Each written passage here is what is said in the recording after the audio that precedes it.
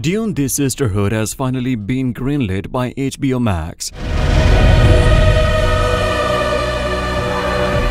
Thanks to Denis Villeneuve's 2021 movie, we are getting a prequel series this year. Few people know that Frank Herbert's Dune universe is on par with other fictional universes, like Middle Earth and Westeros. There is so much to explore in that universe, and this series is just the beginning. It's about the mysterious order of Bene Gesserit and its origins. So what is this order of powerful women? And what is their importance in the Dune saga? Well, stay with us until the end of this video, because today we are going to give you a sneak peek into this upcoming TV show. Has spoken. House Atreides shall immediately take control. No one imagined the success and hype when Denis released the first Dune movie. It became a critical and commercial hit across the globe. Apart from generating a huge profit, it won 6 Oscars from its 10 nominations. Such popularity and hype were a golden chance for Warner Bros. To further explore the work of Frank Herbert. In this literary work, Frank wrote an entire history of this fictional universe. He wrote about the period long before Paul Atreides was born, and also wrote about the times long after Paul's death. In this vast time, there are many individuals and organizations who affected the fate of humanity. In such organizations, the one stood prominent due to its power, influence, and hidden agenda.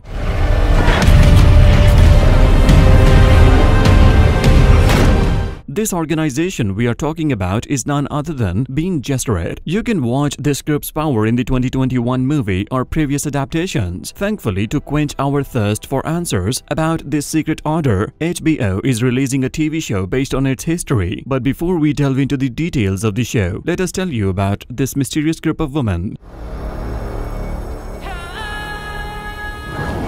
This is a secretive and powerful group in the world of the Dune novels. They have special skills and receive extensive training in many areas, like politics, religion, and mind control. They also have ancient knowledge passed down through generations. This knowledge includes old rituals, prophecies, and an understanding of the spice found on Arrakis. With this knowledge, they have a deep understanding of how the universe works. The women in this group are skilled at manipulating others and shaping history. They are especially good at breeding and want to create a superior human called the Kwisatz. With their mystical abilities and understanding of people's minds, they play an important role in the power struggles of the Dune world. They are very dedicated to their cause and follow strict principles. Because of their mysterious goals and actions behind the scenes, they are often called space witches or monks in the novel. Throughout Herbert's all novels, you can see the effect this group has on other characters. That's why with all this potential and history, it was a wise decision to bring it to our screen.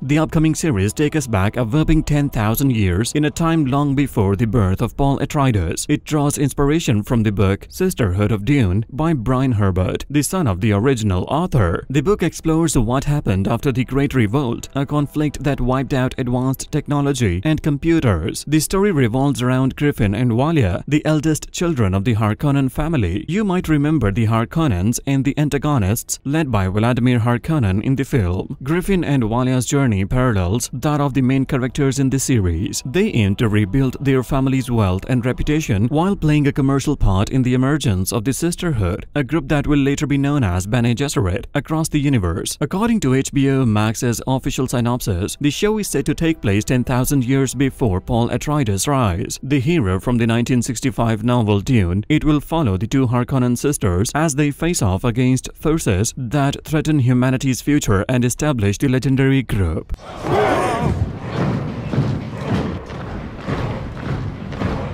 When it comes to the actors, Emily Watson has been chosen to play Valya Harkonnen. The search is still going to find the right person for the role of her sister, Tula. The rest of the cast includes Indira Varma as Empress Natalya, along with Sarah-Sofie, Shalom Brune-Franklin, Jade Anouka, Chris Mason, Josh Heuston, Edward Davis, and Chloe Lea. Denis Villeneuve is serving as a producer for the show, while Allison is leading this project as the director. It is expected to hit our screens after the theatrical release of Dune Part 2. It means we can expect this series at the start of 2024.